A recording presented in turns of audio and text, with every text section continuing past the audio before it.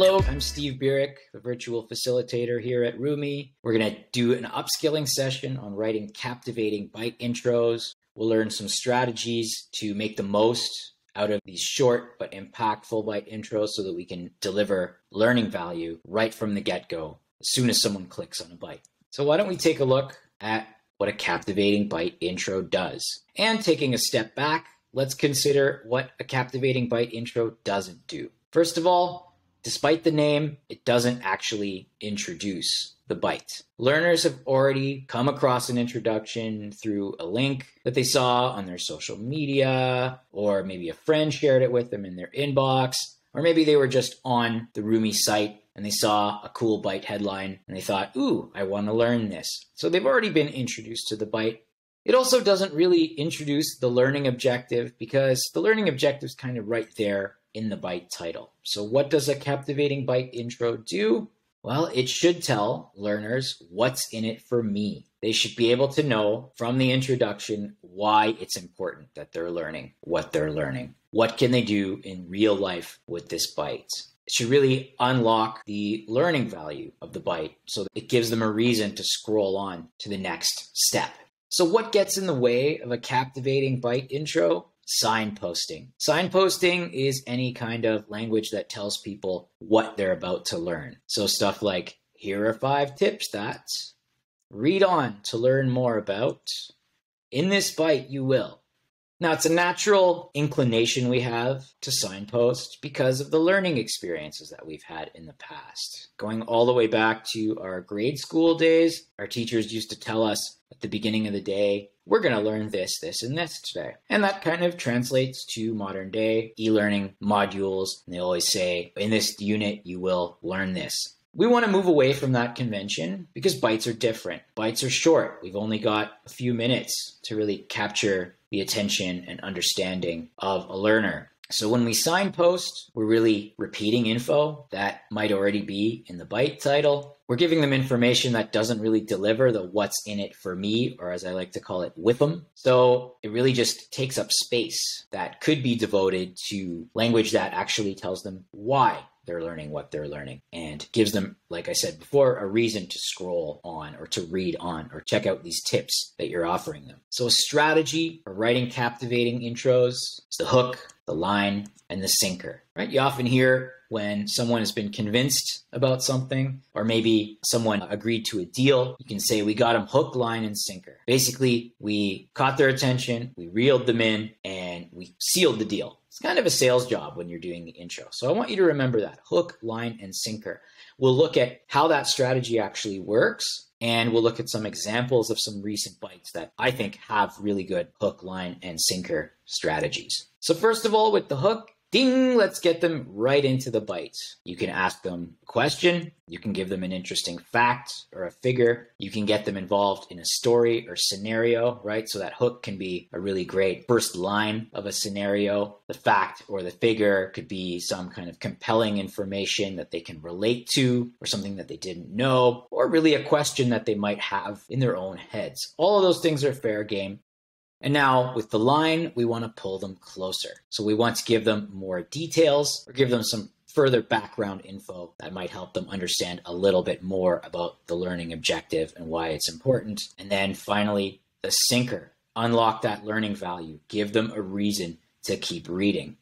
Give them an aha moment. Make them think, I never thought of that before. Or just straight up tell them the with them, the what's in it for me. Learning this learning objective will allow you to do X, Y, and Z in real life. A lot of Bytes are based around strategies, so you can give them a quick sinker on the outline of the strategy, what's kind of the main point or main advice of the strategy, or there's nothing wrong with asking another question that the Byte will then attempt to answer. So let's look at a few examples of what I find are really excellent hook, line, and sinker intros. So starting with a Byte from Kitsy. This one is from a Byte about Robert's Rules of Order. Robert's Rules of Order are really about using parliamentary procedure in business and work meetings so that there isn't chaos around the meeting process. So to introduce this Byte, we got Kitsy's fantastic hook here. Have you ever been in meetings that last forever and nothing gets done? Everybody can relate to that, I think. So our line, there's a better way. Ooh, I'm interested in that. I don't want chaos in my meetings. I want things to get done. But how do I do that? Bang, the sinker.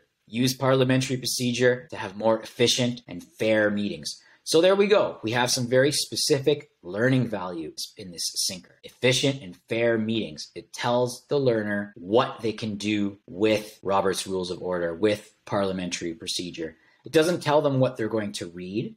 It doesn't tell them how many ways that they can use parliamentary procedure. It tells them the value of parliamentary procedure. So to me, that is an excellent sinker. Here's another one called How Do I Set Boundaries with My Partner from Chantal. So let's take a look at the hook. Worried that setting personal boundaries might harm your relationship? I think most people would think that, because when we think of relationships, we don't think of boundaries. We think of connectedness, togetherness, sharing, right? So with the line, maybe you think establishing boundaries might destroy intimacy, aggravate tensions, and even get you ghosted. Or maybe you think setting boundaries isn't necessary, right? So Chantal's put in some really good background information that people can relate to here. Bam. Sinker. You are very much mistaken. Boundaries help set expectations and limits around how you want to be treated. Aha, I've never thought of it that way. Having boundaries is a sign of a healthy relationship. They allow you to feel safe, respected, and fulfilled. That's what I need in my relationship. So you can see how the aha moment can really motivate the learner to continue reading the Byte. Next, this is from Adriana, 4 strategies to help you find a balance between your part-time job and schoolwork. So we got a really cool fact and figure for the hook here. At least 50% of students will have a job during their post-secondary education. That's quite staggering. You know, as someone who had a job during my years in university, I didn't realize that there were so many students like me who were working. I thought it was just me and a couple of other people. So with the line, chances are that you'll have to balance being a full-time student with part-time work at some point, and that's no easy task. It certainly isn't. But with the sinker, no worries. Time management strategies will help you find your groove. So here we've got a nice, pithy, 1-sentence explanation of what the strategies are. They are time management strategies. So now the learner's going, oh, okay, time management. That's what I need. And they're ready to continue on to read the Byte. Here's one more. This is from our job interview series. Please correct me in Slack if I pronounce your name incorrectly. This is Ketiwe with a fantastic Byte. How to answer what's the most important thing you learned in school. So we've got the hook that we all recognize. You're at a job interview and it's going quite well. Suddenly they ask, what's the most important thing you learned at school? It can be an overwhelming question. Oh, most certainly. I feel overwhelmed. I can relate to that. I'm getting drawn into this Byte already. Hang on, breathe, you got this. All the knowledge, skills, and experience you learned. What's the best info to share that will help you get the job? We got a question here. Now I'm thinking, yeah, really, what is the best info to share?